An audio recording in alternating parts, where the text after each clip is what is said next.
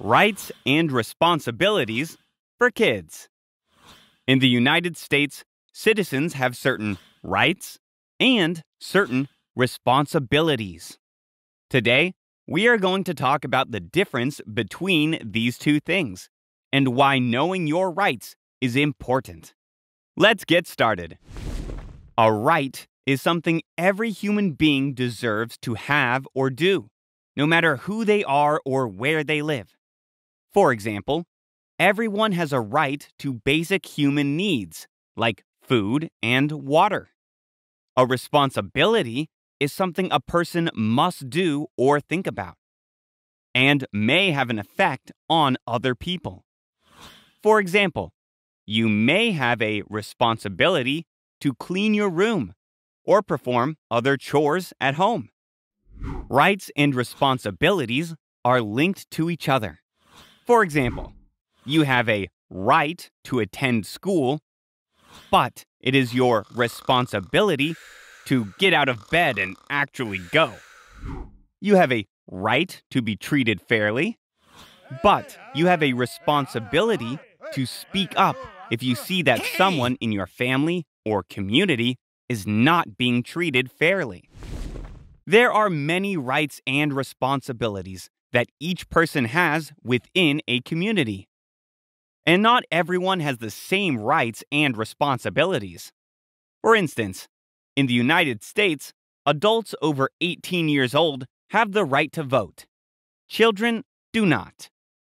In your family, you probably do not have the responsibility of going grocery shopping. But you probably have to help put the groceries away. Here is an interesting fact. The United States of America has a document called the Bill of Rights, which guarantees all Americans certain rights. Some of these rights are freedom of speech, freedom of religion, freedom to assemble, the right to a speedy trial, and lots more. Pretty cool, right? Now that we have learned the difference between rights and responsibilities, let's see if we can label which of the following are rights and which are responsibilities. Feel safe and secure in your community. Right. Take care of your property and respect other people's property. Responsibility. Stand up for your rights and the rights of others. Responsibility. Feel comfortable and not be treated badly by others. Right. Freedom of speech that is respectful and does not harm others. Right. Access to health care, clean water, and a safe environment. Right. Caring about others who may not be as strong as you or who may need help. Responsibility. Well done, friends. Have you ever heard of the saying, "With great power comes great responsibility"? The rights that we have can help us hold power.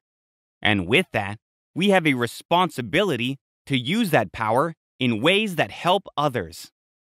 If we do not, there can be negative consequences. Here are some of the things that can happen when someone is not responsible. Others may be bullied or treated unfairly and feel unsafe. Kids in a classroom may find it hard to learn new things. As you learn and grow up, you will be better able to use your power for good. Whether it is saying hello to someone who looks lonely or to stand up for someone who is being bullied, you can make a difference. Even though it might not feel like it, you hold great power, and your possibilities are endless. At the end of the day, everyone in the world is different and special, and deserves respect. Everyone has rights too, but in order to enjoy those rights, it is important to be responsible.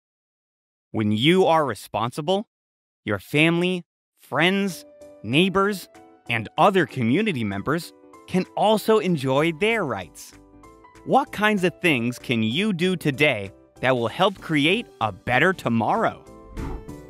Hope you had fun learning with us.